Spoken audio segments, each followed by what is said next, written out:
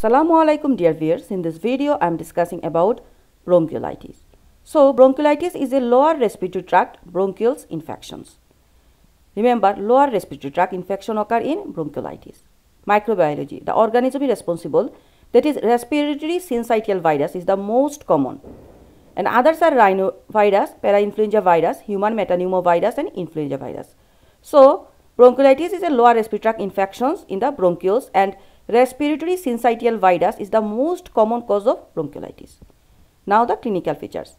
Bronchiolitis mainly occurs primarily in children less than or equal to 2 years of old. Remember, less than or equal to 2 years of old.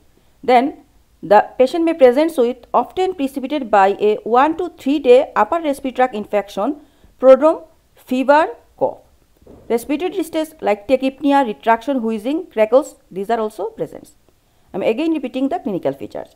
First, in bronchiolitis, that is happened, children age is less than or equal to 2 years of old. And bronchiolitis often precipitated by a 1 to 3 day upper respiratory tract infection, prodrome. Then develop fever, cough. Patient has respiratory distress. These are tachypnea, retractions, wheezing and crackles. Now, what are the complications of bronchiolitis? These are dehydration, apnea, premature and less than 2 months old, aspiration pneumonia and respiratory failure. So, bronchiolitis patients develop dehydration, apnea, premature and less than 2 months old, aspiration pneumonia, respiratory failure. These are the complications of bronchiolitis. Now about management. Management we divide two headlines: non-severe bronchiolitis and severe bronchiolitis. Non-severe bronchiolitis we do anticipatory guidance, nasal suctioning and hydration.